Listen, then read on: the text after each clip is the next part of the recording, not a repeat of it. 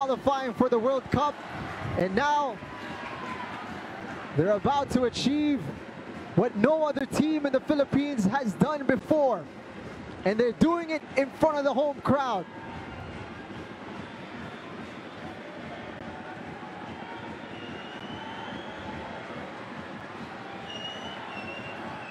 Not much time remaining. The referee has looked at her watch.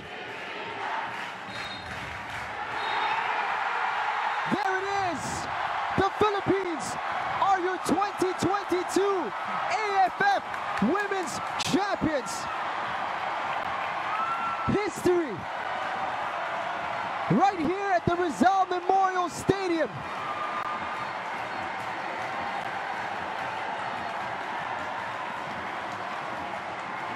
We've been waiting over a century for this.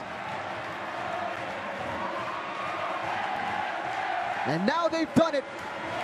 The Filipinas are the best in Southeast Asia. Yes, tonight we sit at the top of Southeast Asia.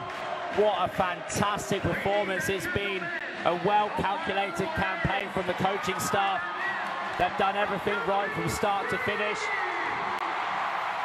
And you can just hear this crowd and you can just see what it means.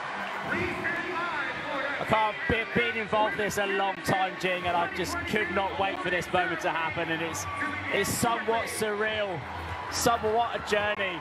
What a group of players, what a moment. 3-0 the final score. Jessica Coward got us started in just the 7th minute.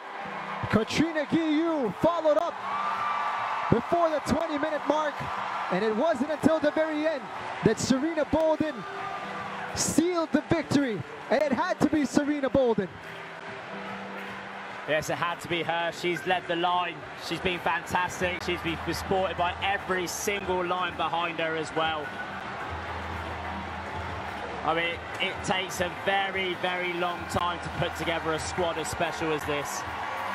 It's just been coming, it's been coming, it's been coming. And now we can finally say that we have a championship side, a national team that has won a trophy. That's right, Darren.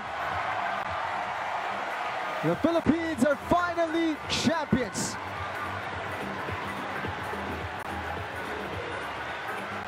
They've been waiting a long time to get to this stage, and they did it in fantastic fashion. A 4-0 drubbing of the reigning champions of Southeast Asia to make it into the final and up against the most successful team in this region. A 3-0 victory in the final. This wasn't by chance. This wasn't by luck.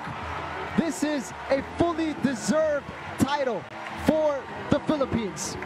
Well, it comes in eras, and this is most certainly the start of what is going to be a fantastic era for not just Philippine football, but obviously for the girls' football. This is going to be so inspiring. I mean, I'm a dad now of 3 girls myself, and I just can't wait to see my girls out on the field playing, inspired by these. And I'm sure there are just loads and loads of girls at home watching this thinking, what do I need to do to be out there on that field, experiencing what these girls are experiencing right now as they take their lap of honor for the Philippines.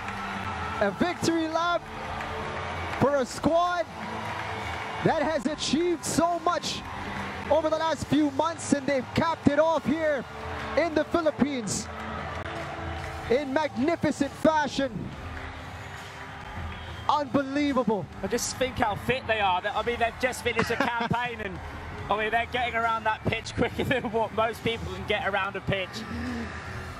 And the crowd tonight, the crowd, Jing, they played a huge, huge, huge part. Huge part. Coach Alan Stajic, an ovation for the Australian who has masterminded this resurgence in the Filipinas. You have to say, he said this side deserved a packed crowd. He's got it tonight. And now they have witnessed and become part of history tonight. They deserve a packed crowd every time they step out on the pitch now. We support them.